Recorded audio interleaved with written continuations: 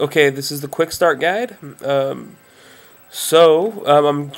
formatting it a little bit different this time because my videos always end up being just a touch too long for YouTube, and I don't like the way YouTube is compressing the videos because I think it looks like crap.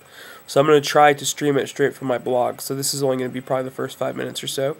Please go over there and watch the rest of it though, and you can hear the finished song and stuff. And then I'll do a little write up on it also, and head over there to just check out all my other tutorials and stuff. But yeah, let's dive right in. This is the quick start guide to Logic. After you watch this, you should be able to make a song on your own. All right. About the basic way to record a quick song. So the first thing we're going to do is I'm going to go down, and I've got Logic open, and I'm going to go File, New, and that's going to create a new document. And I'm going to choose Empty Project. You can export these, but for this tutorial we're going to do Empty. And the first thing it's going to ask is what I want my first track to be. And so I want to record a guitar. So I'm going to go Audio, and then down here I choose the input on my interface. So I'm going to go Input 2 and Create. So that's created me a new audio file. Okay, and so now that we're in Logic, I can do a little bit nicer audio quality than the built-in speaker. So the first thing we're going to do here, once we've created that audio file, is we're going to save this project. So this is going to be A minor jam. So I'm just going to name it A minor. Oops. A minor. And so that's good. And I can rename this track. So this is going to be my guitar track. And set it to record. So I'm going to record this to a click. And so to record to a click, you just hit this little metronome button down here. And I'm going to hit the space bar. And that starts it. So that's going to be a little bit too slow for me. And so the tempo is right here.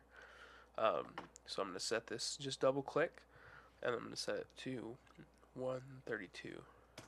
Okay.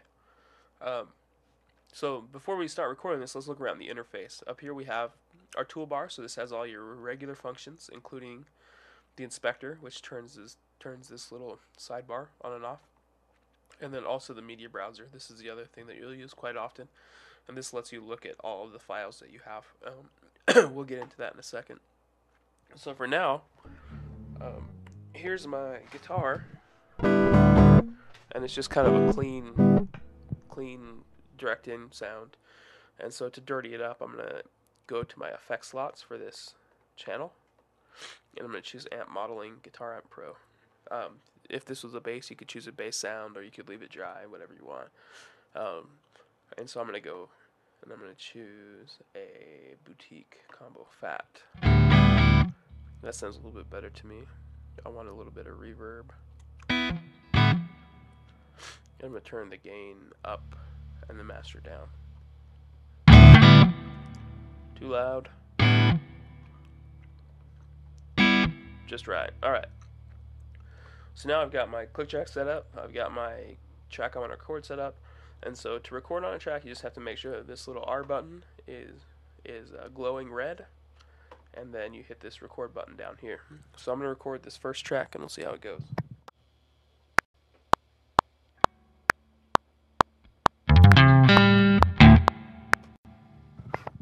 Okay, so I messed up there, and actually on purpose, but if you do something that you don't want to keep, all you do is select the track by clicking on it, and then you hit the delete button, and it's going to ask you if you want to keep it.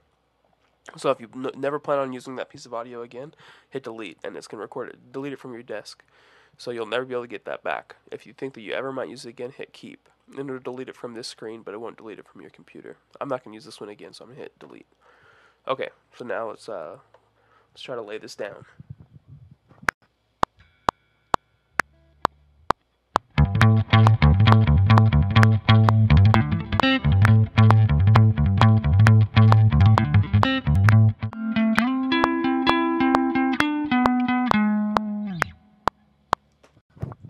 Okay, that wasn't perfect, but that'll be good to build my other tracks around. So I'm going to hit this record button because I don't want this to record anymore, and the input button, and now I can listen to this back.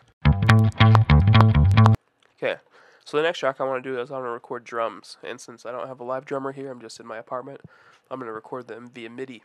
And so I need to create a software instrument track. So to do that, you hit this little plus button and choose software instrument and hit create. So now here's my little instrument down here. And so I want to, right now it's not going to do anything, but I want to choose a sound for it. So we're going to go into our media library.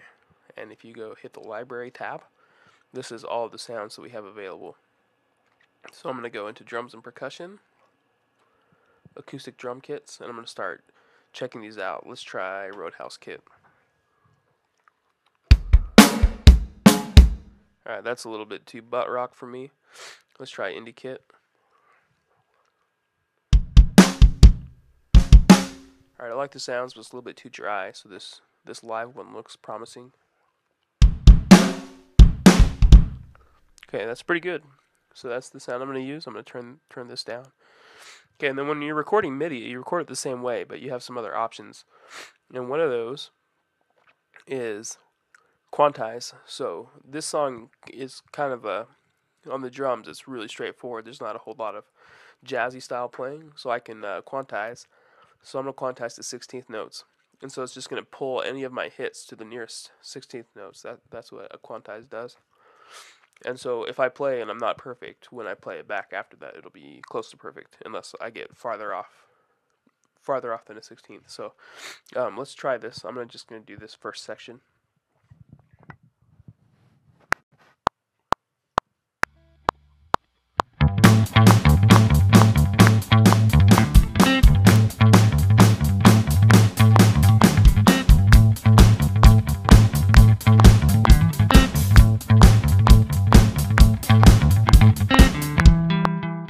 So for the second half, I'm not a good enough keyboard drummer to play it all the way. And so MIDI lets you just overlap tracks. So I'm just going to set it to about right here, and I can hit the R button, the R key, and that'll let me record while I'm playing, while the track is playing back. So I'm just going to, for this first pass, I'm just going to record the kick and the snare for the second half of the song. So let's do that.